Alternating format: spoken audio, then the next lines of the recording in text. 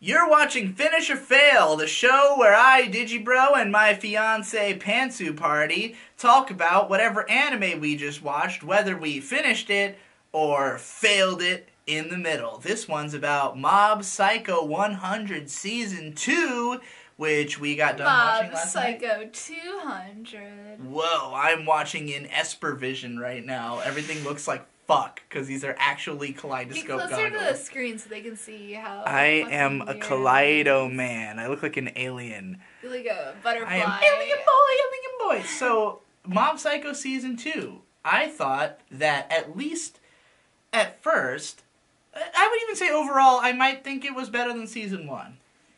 Production-wise, I'd say that this was a step up. It was... And the first season's production was incredible. Oh, yeah. So that's not a light statement. And this is a great franchise to put more of a budget into because there's so many creative things you can do with the powers and the gimmicks they got going on. So It was really exciting and, it was just really exciting to see that I think what I appreciate more the attention most was going into the is animation. The fact that the animators went so weird at times. Like there's parts where it's just good old fashioned action choreography where shit just looks badass. Characters are just fist fighting, teleporting around, doing the usual shonen shit.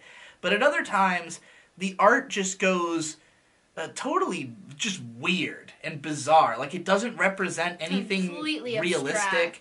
Abstract, that's the word I'm looking for. Because, the powers themselves are abstract. It's psychic abilities that don't really have a clearly defined set of parameters. This is not like a shonen where everyone's powers are like Nen from Hunter x Hunter, where there's a bunch of rules governing it. It's kind of just whatever. It's like, my emotions explode out of me and they cause things to happen. And so, when I think about what art is at its best, it is, an abstract representation of emotion. It's something that can't necessarily be put into words, something that is better expressed through, maybe something like visuals, of course, if you're in an animated medium. And so they use the visuals to represent Mob's emotions, and that is what the powers are. They are emotions, so instead of just... It simultaneously looks like an enormous amount of power because the things that are happening are huge in scale and very sudden, but they're also they also are different enough that you get the sense of that's Mob's anger exploding, not just his psychic ability. Yeah, they do a really good job at framing what is going on in the story to what the power looks like, so you're able to tell why this is happening. What led to this happening, and it's without needing great. words to explain it. Yeah, you can look at it and get it. It really takes the medium as far as possible. And it's really entertaining when it all happens so fast. And I think that's one of the specialties of One as a manga artist, is that he doesn't like to fuck around. I mean, One Punch Man, the gimmick is that he kills guys in one punch. But in general, his stories tend to have a lot of very sudden twists and turns. Enemies are destroyed very quickly, or emotional turns are taken. It'll seem like one guy's on top and then suddenly he's on bottom and then suddenly he's on top, and it turns out this guy was betraying you but then he was betraying him, and it all happens very rapid fire. And there are times, particularly in the last 5 episodes of season 2 for instance, where it happens so fast that it has no weight, where there's just constant twists happening, and I don't really care because I'm not emotionally invested in either side at this point. No, because the characters are Randys, and they're not the characters are all Randys except for Mob. Well, and Reagan and Dimple, but Yeah, just besides the main characters. The main guys. Season 2, I think. Let's start off on the weakness. Doesn't really introduce any new characters that move the plot forward. The one-off characters are great. I would say the best new character is probably Mogami, the enemy psychic, and even he feels he could have been used more, because you have this two-parter, episodes 4 and 5, that's all about Mob being trapped by this guy in this alternate dimension, this guy who basically feels that because society is capable of so much evil, that they're not worth protecting, and in fact they're worth dominating or destroying. And so he tries to convince Mob the same by making him experience a life like the one that he did.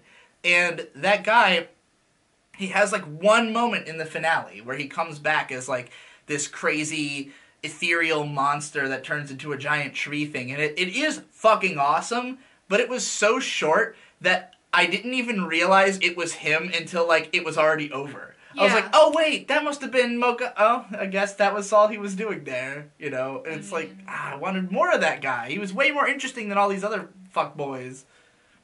Definitely.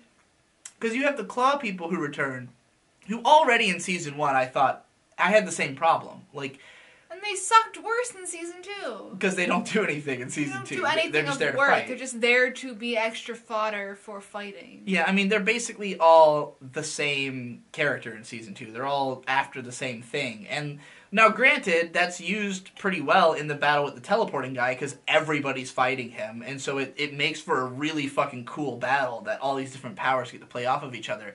Granted, I'm not saying the last 5 episodes sucked because there are moments that are incredible. But, like, just those characters in Season 1 already to me felt underdeveloped and one note. Each of them just kind of shows up, they have a quick little battle, and again, while what I like about one's storytelling is the fact that things happen so fast, when that's all the character's involvement in the story is showing up, establishing their power, and getting their ass kicked, and then being gone, not a really interesting character. I would argue that they're even more one note in the second season because it's not about their individual personality. It's about what their goal as an organization is just to to get revenge or whatever. They just turncoated. They're like, we're on the other side. Yeah, they're on the other side, but like it's not that them as individuals matter. No, none of them has individual goals. It would have been better if they just selected a couple of them, but they brought back literally all of them. Yeah, it would have made more sense, because, like, why would all of them have...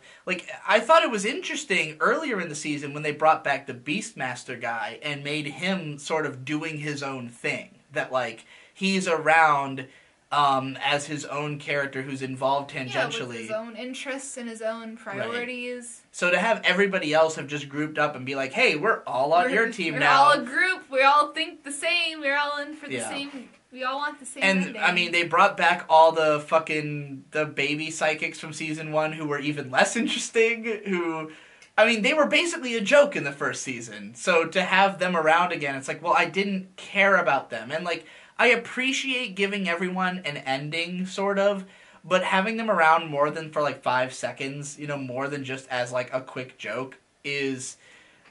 I understand how this can contribute to the themes of the series, that, like, everyone matters, but, like, they don't in the context of the show. It's not a good sell to have a bunch of characters who are around for 1 second. I just think it would have been more tasteful to have selected a couple. Mm-hmm. A couple characters who made sense to be there at that instance, who were more interesting to watch, or who had actual personal reasons to be there. Right. More than just, we're all fighting against Claw. I mean, and another part of the problem is that, like, by that point in the show, I didn't care about Claw or, like, their return, because, like, in the first season, that whole plot basically gets established, like, 5 episodes from the end, right? And it all happens and is wrapped up. You have some foreshadowing that it's going to come back in Season 2, but it doesn't until the last 5 episodes. So, like, if Claw had been maybe shown operating in the background, if we had established more about the big boss or his son up before that point, then I might have had some emotional investment. But it really, to me, felt like we were putting the story on hold to do this Claw thing. Yeah, me too. Because the story that I'm invested in is that of Mob improving himself, of him... training to get better, working up the courage to stand up to people, even standing up to Reagan, kind of admitting that he knows that Reagan's not a real psychic, which is kind of like... I feel like Episode 9 was almost the completion of Mob's arc. We got to a point where he is like, I'm going to try to finish top 10 in this race, and then I'm going to go confess to Tsubomi. And how I would have expected that to end... would have been that, like, even though he didn't finish the race, he gets to talk to her anyways, and maybe there's some further development in their relationship, because, like, we're already at a point where I don't really know how much farther Mob can or needs to go. He's already become a self-actualized individual. He's making his own decisions, he's confident, he's inspiring the people around him, and so, like, I'm ready for that arc to resolve, but instead, the last 5 episodes were a bunch of fighting. And, like, it's not that there wasn't thematic messages interwoven in there. There absolutely was. Nate, in his Best Guy Ever Weagawa video, made a bunch of great points about the sowing the seeds that happens throughout the season, most obviously represented in the fact that he literally receives seeds which protect him from the final attack in the end.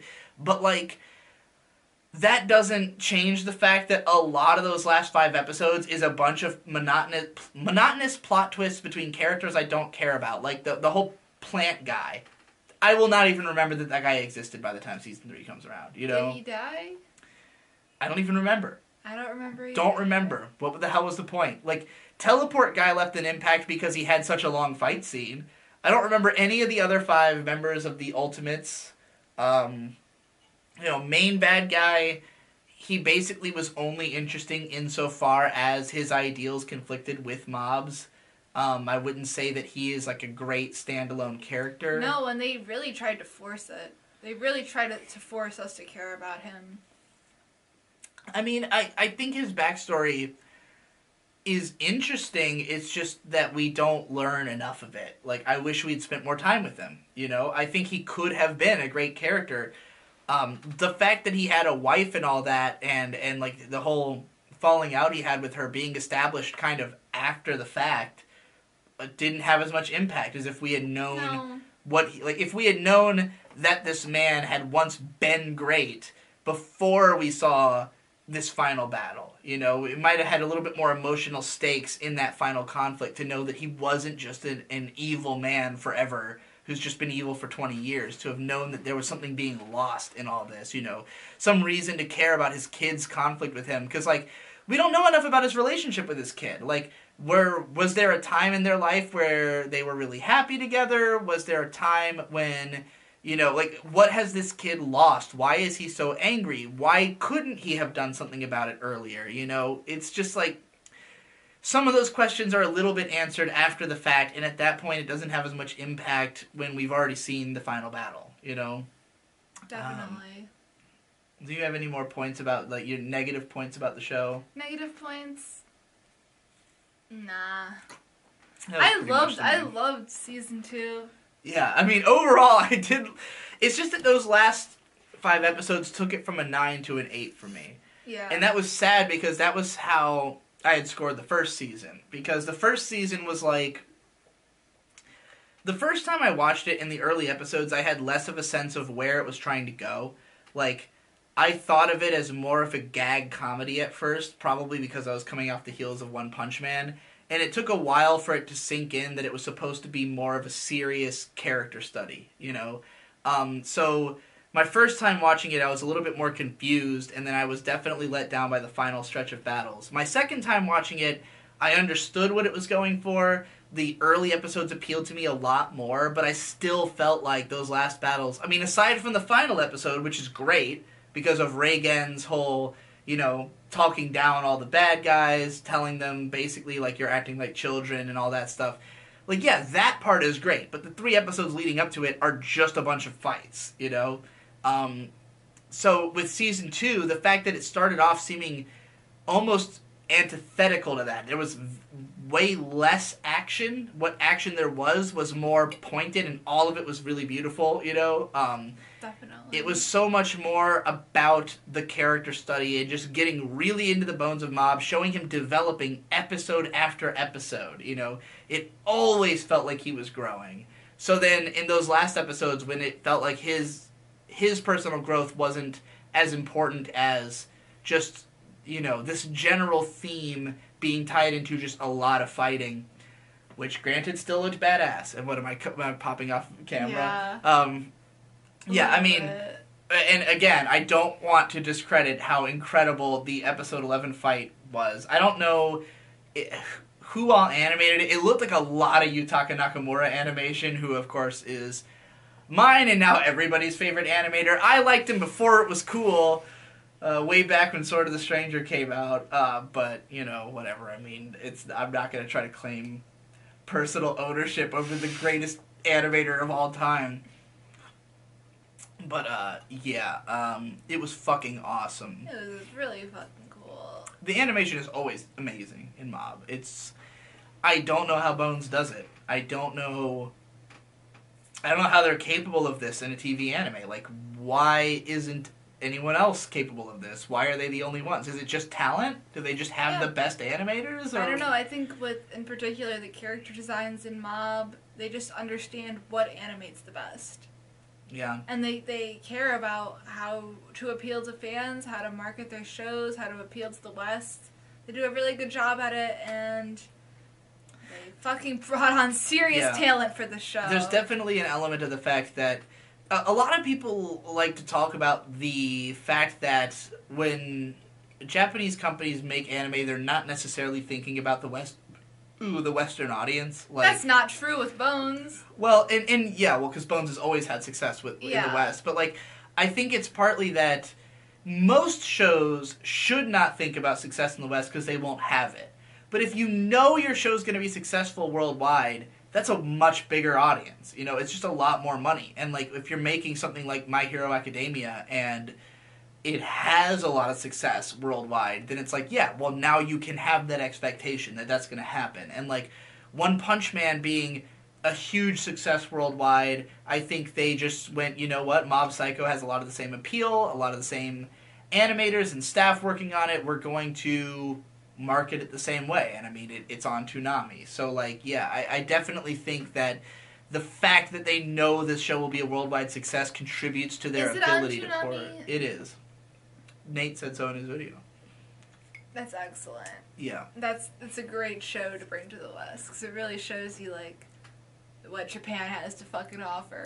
And I love that it's something that doesn't just look like a standard anime, but No, definitely. Like, because so many people have this misconception that anime looks a certain way, and it's like, there's tons of stuff that looks like this, but it doesn't usually have the opportunity to have animation like this. You know, if you watch something like Ping Pong, which does occasionally have incredible animation, because of the way it looks most of the time, it would probably not be able to be played on Toonami. No, it's going to alienate a lot of people. If they're like, this is fucking ugly. And I'm really happy that Mob Psycho had that risk taken of a show that, like, yeah, it's very unconventional looking, it's not necessarily that aesthetically pleasing, but they were confident that they would be able to succeed on the merits of how fucking good the storytelling is, how fucking good the animation is, and that people would get the joke. They would get that it looks that way on purpose, that it's supposed to be, you know, ugly, but also absolutely heart-stoppingly gorgeous at the same time, you know. So I'm very fucking proud of Bones for making this show. You know, as a longtime fan of the studio, it's gratifying to see them create things that I legitimately love to look at, which I don't, like, it's funny because I can be jaded, and, like, when I give Mob Psycho, like, an 8 out of 10, I feel like there's people who will be like, but come on! And I'm like, but dude, no, an 8 out of 10 is a rare score from me. It's like, I feel great about that. Like, if I get to watch an 8 out of 10, it's like, oh, thank God. Thank God I got an 8 out of 10 this year. And, like, it was almost a 9. It's like a high 8 to a light 9. You know, maybe I could be convinced to raise that score if I rewatch the early episodes, because we did have kind of a gap between us watching the early episodes. I felt a lot more strongly about than the later episodes. Yeah, I mean, I don't want to dive too much into the first episode just because Nate already talked about it in depth in his video. You should definitely watch that in addition to this one because he makes a lot of good points. But the second arc, or the first arc after that episode, the one about the Dragger, aesthetically super interesting when they fight in the swamp. The Dragger has a really cool, like, moveset and way that it animates. It reminded me of Dark Souls a lot, especially because it's a 2-part fight. And I really felt like it would have been a good Dark Souls boss, or Bloodborne boss, just because there's that element of, like, almost Lovecraftian horror, that this is a creature that's, like, created from your understanding of it, you know, like, and the only reason Mob's able to beat it is because he's so out of the loop of society that he's not developed a fear of it. Hikikomori powers. I relate to that shit. That was pretty funny. But yeah, I enjoyed that arc. I loved the part... I guess that was just episode 2, right? And then episode 3 is the one about the ghost family that Mob doesn't want to kill. That was also great, because that's him coming into his own as an individual by realizing he's facing a situation that is totally unique to him, that, like, nobody else would have to face this moral dilemma, and to regular people, you know, they have so little understanding of ghosts that it's like, of course they're evil, they're scary, they make me uncomfortable, and, like, as Best Guy Ever sort of just mentioned, it's a good analog for racism. I mean, that's how people feel about other races, is that they dehumanize another people to the point where they're just like, oh, it makes me uncomfortable, so get rid of it, you know? We treat animals that way a lot, for instance. And, like, surely if we could empathize with animals, we'd probably be less likely to do it, and some people do empathize with them. I don't. But, you know, that's just me. I mean, animals ain't people. No, they ain't people. They ain't people. They ain't got the cognitive capacity. Whatever you can say. You don't have the cognitive capacity to lead. That's a Tenacious D quote. Then we go into my favorite arc, which is episodes 4 and 5. The one where they fight the psychic who's possessing the little purple-haired girl. Yeah, that was the best. I loved the whole atmosphere of the initial scene of them being in the huge group of psychics all, like, having to deal with the girl, you know? And, like, this show just does such a good job of tone setting in every scene, especially in this season. Again, the dragger part in the swamp had a very unique feel to it. Even them, like, working on the field in episode 1 had a unique feel. But, like, the part where all the psychics are trying to, like, exorcise this girl, it had this... Even though it was funny a lot of the time, it felt very, like, horror movie-esque. That, like, you know, the things she's doing are creepy, and this large number of people is disturbed by it, and there's this, like, push and pull between them. And then, you know, the fighting starts, and it's pretty awesome. Anytime Dimple takes over Mob's body is, like, my favorite. Because the way that he just suddenly becomes a fucking badass and he looks awesome. It's just hilarious because Dimple looks like a disgusting booger cloud. And Mob looks like a dipshit. But when you combine them, they suddenly become the coolest guy in the world. I think that's really funny. And then the whole arc that they're inside of the whole part where Mob's in the universe of Mogami's creation. And he uses this, like... This power that the way it's represented on screen looks like nothing. Like, it looks like pure emotion, what was the word you used earlier? Abstract? Yeah. Pure abstract representation of just emotion and power, and it's just like this swirling, massive... I want to talk a little bit about how if you want to communicate power... The two things that communicate power the best are scale and speed. Those are the two things that I think humans relate to the best. Because, like, if you want to go out and kill prey, you know, like, what you need is the strength to wield a spear and the speed to be faster than the thing you're trying to catch. So, like, those are two things humans innately understand. It's, like, strength and speed.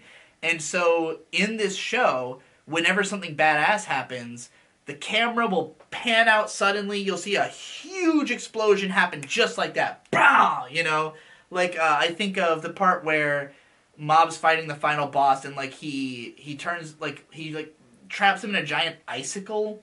Do you remember that? I do. He, like, pins him against the wall and the camera just goes like, BAM! And it all happens at once. This huge ice thing. Or, like, a character will get punched and they'll fly through 7 buildings in, like, 1 second, you know? And it's that scale and speed, that viscerality that makes everything feel like, holy shit, these are like the strongest fucking characters. Like, these are so much stronger than regular people because it's so much faster and so much more intense than anything that could happen in reality, you know? And that's what makes the animation so fucking well done. And then we get to the Reagan arc. Did you have anything you wanted to say about those first parts that I just railed through? The first parts? Yeah. Up Early until episodes. what episode? Up until the Reagan arc. Because we watched all that Yeah. a month ago before we had to move. I mean, I know your video addresses a lot of the points that I want to make. Yeah, about the Mogami arc. About the Mogami arc. Yeah, I have a video coming out on the 8th on the main channel. That will talk about the specifics of that, which is apparently a controversial episode. Like, there are a lot of people who said they didn't really care about episode 5, or people who only really liked the Reagan arc and stuff like that. I thought all of the first 7 episodes of season 2 were, like, incredible. I thought the first episode was incredible for the reasons Nate described. I thought the Dragger episode was incredible, both for its unique tone and just, like, cool animation, cool ideas. The fact that they went to a new location and it felt very different. Episode 3 had a really interesting moral dilemma with Mob, again, facing something that only he could really understand and having to make a decision based on his morality without really having anyone for guidance, because who could even grasp what he's going through? Which puts more distance between him and Reagan, which makes it more understandable when episode 6 happens, They sow the seeds early. Exactly. Yeah. Always sowing seeds this season.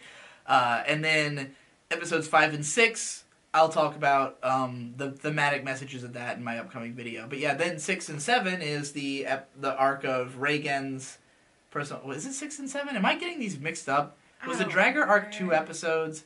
Because I feel like it was the first 8 episodes I thought were really great. I don't really remember. I think the Dragger arc might have been 2 episodes. That makes sense to me. Possible. Unless I'm just missing a whole episode. I also love that the internet starts getting integrated into the show in season 2. That Reagan builds a hilarious, flashy website that looks like a fucking old MySpace page. Yeah. With all the flashing icons and shit. Well, then we get into his arc where he finally says something wrong enough and manipulative enough to Mob that Mob is like, fuck you. My favorite part in that episode is when he's at the family restaurant with the friends, and like, it does a really great job with the music and animation and everything of like enveloping you in this atmosphere of like, yeah, Mob's having a good time. This is a really fun time he's having with his friends. And then he gets the call from Reagan, and it's like the music cuts out, and he looks really disappointed. And he kind of gets up and he's like, I've got to do work, guys. And like, you feel this like really huge tone shift. And then when he leaves the restaurant, like the sad music finally kicks in. And it was like, they just did such a good job of making you feel the disappointment that he was feeling. That you're like, man, that really sucks that Reagan did that to him, you know? And so like, you feel like Reagan's an asshole for this one. And that he's totally not understanding. And so when Mob's like, fuck you, you're like, yeah, fuck you, Reagan. And then we find out that Reagan has no friends, and he falls into a depression downward spiral. Oh, the fucking battery died. We were about to talk about, I think, the Reagan arc. We were talking about how he made a website, and that was cool. And it was like a MySpace. And then Mob tells him off. And then he turns out to be a lonely man. And he's going through his first sip of alcohol. That's what you were saying. Bombs like a bitch. But it wasn't actually alcohol. The bartender says I didn't even put any alcohol in it. So he bombed on the psychosomatic effects of thinking he was drinking alcohol. Even more of a bitch in that case. But yeah. A double bitch. That was pretty funny. And then his big run-in with the internet was hashtag relatable. As someone who's been in plenty of internet controversies myself, I know what it's like. He, of course, handles it very poorly, because that's how... I mean, he handles it how a normal person would. How it would be totally reasonable to handle it, but you're living in an absurd world. But they presented it pretty realistically, and... in the end, Mob comes to his rescue. He realizes that he valued Mob a lot more than he could have thought, that Mob had been offering him just as much as he'd been offering Mob all these years. I hadn't realized they'd been working together for 3 whole years. Yeah, it's crazy. All of middle school. So yeah, that was a great 2-part episode. Great exploration of Reagan, sort of getting us into the mindset of like sort of what he would be doing. Because I did kind of wonder when we were rewatching season 1, like, he's basically a massage artist, like, first and foremost. So I was like, does he actually make more money doing this business than he would as a massage art, like, guy? You know, like, is this actually a practical application of his skill set, which is clearly massive?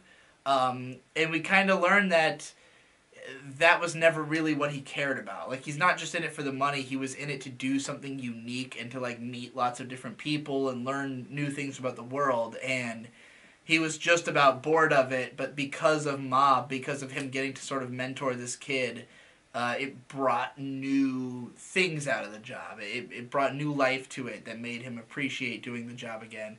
That was interesting, definitely deepened his character and made it more believable that he would be doing this job.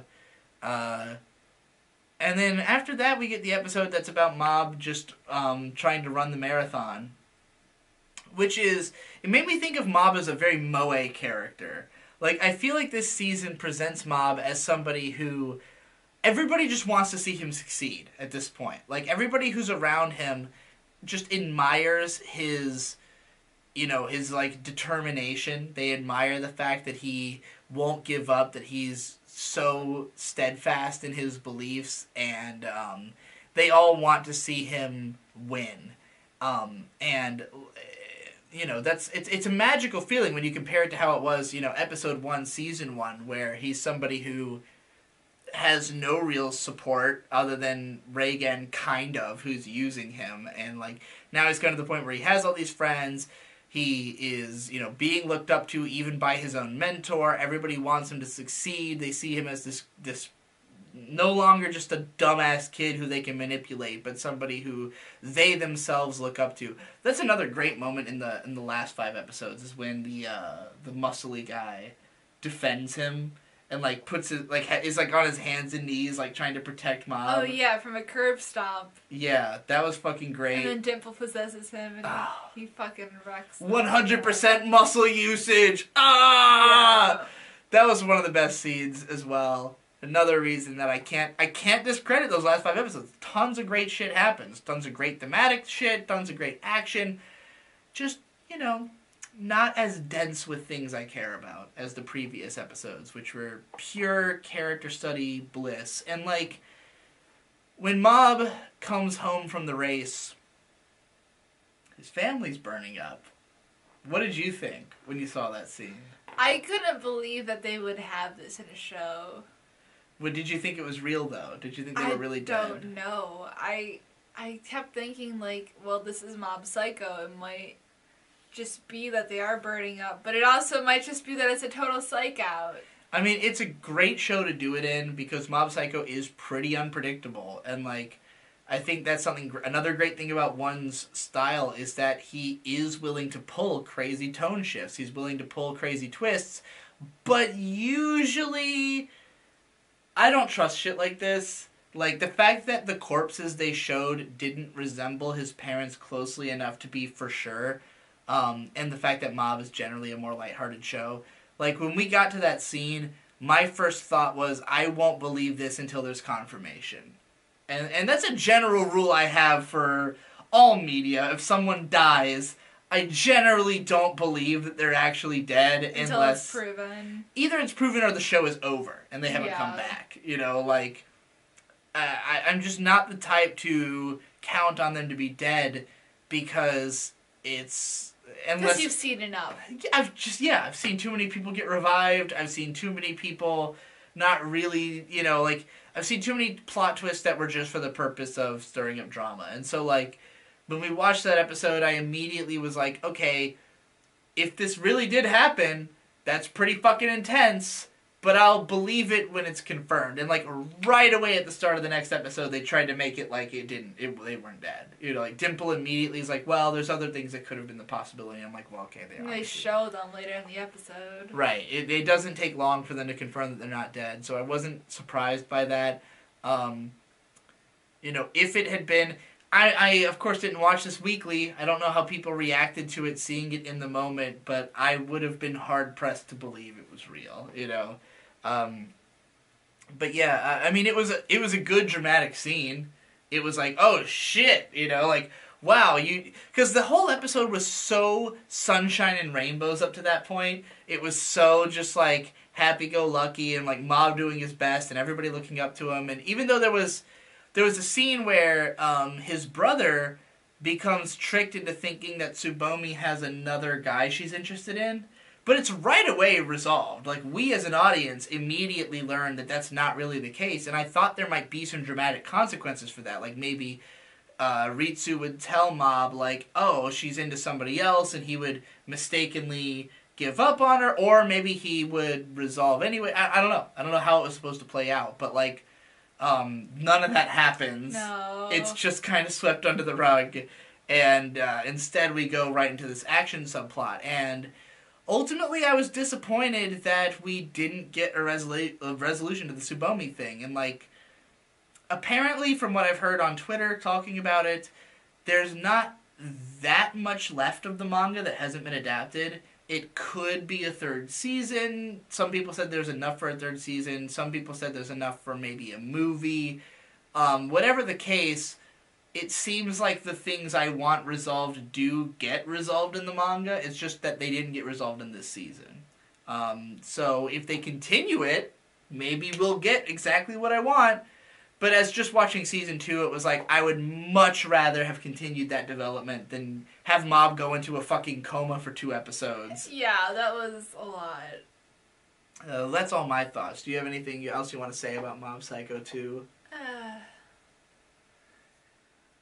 Kind of beat us over the head with some of the themes about trying to be a nice person and doing nice things for people. And, like, I do appreciate that, you know, an anime has themes. Yeah. It'll help kids, but, like, it didn't really do that much for me we're not personally. Kids. Yeah. Yeah, I couldn't appreciate it on that level. But I liked it. I thought the animation was fucking stellar. I mean, it comes down to, I think there's a lot of people who will celebrate a show just for having themes at all, because there's so many shows that don't. But it's like, you can have way deeper themes than this. Like, the themes are well explored. They are exemplified well in Mob. They're inspirational. And if you are a younger audience member watching this, it might teach you something. But, like, yeah, I mean, as an adult, I got nothing out of that, and because right. It was so forward and so it was kind of like...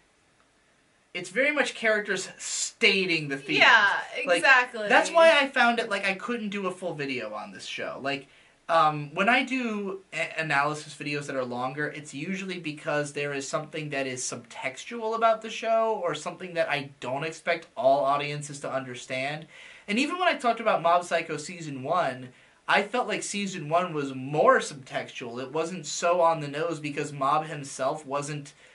he didn't have the clarity of mind to be able to explain how he feels or explain his morals. Mm-hmm. By the time we get to Season 2, characters are literally having conversations about morals. It's like, there's nothing I could say about this that would add to it. And I feel like Nate already covered probably the biggest subtextual thing about the season, which is the planting seeds thing. So, like, I'm not just going to rip off what he said. It's like, I don't think there's a ton of subtext in this show. It's mostly very direct because it wants you to get it. It wants you to take these messages with you.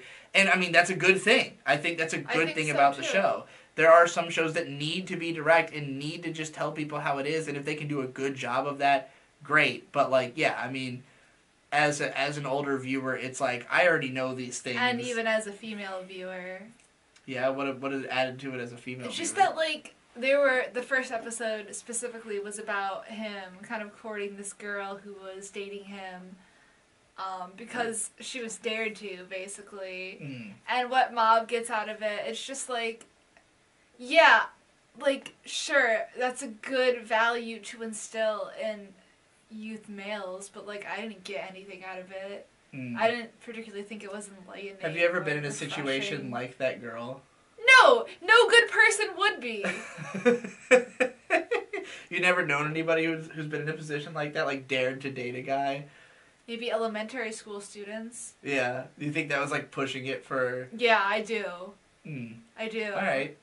interesting take. It's kind of like nobody would be in that situation in real life if they had any balls. I would definitely say that it's not hard for me to believe that somebody would date a guy on a dare. It is hard for me to believe that the other girls were like such cunts that they would like tear up her novel and everything. It was a little cheesy. It was really cheesy. I mean, I thought it made for a good thematic point, but definitely. It was unrealistic in a way that Mob usually is. If you're watching it for the themes, but I don't think most people watch anime for the themes. I mean, the fact of the matter is that Mob Psycho is intentionally a cheesy show. Like it's meant to be kind of a comedy. It's a little bit tongue in cheek. You know, it always kind of. Nate pointed this out too, like with the giant broccoli at the end. Like, even though it's making a thematic point, it's doing it in a funny way that kind of lets the message go down as less preachy. But like in moments like that, it's just kind of. It still feels preachy. Oh, definitely. Like it still feels to me as an adult viewer. Don't like, be a MGTOW. Like, okay, I don't need this fucking shield, and like most audience members aren't gonna need this. Yeah. In the show, but like most adult audience members, but I won't even say most. I think you underestimate how retarded most people are. But like, I always do. You always. But do. I didn't get anything out of it, so.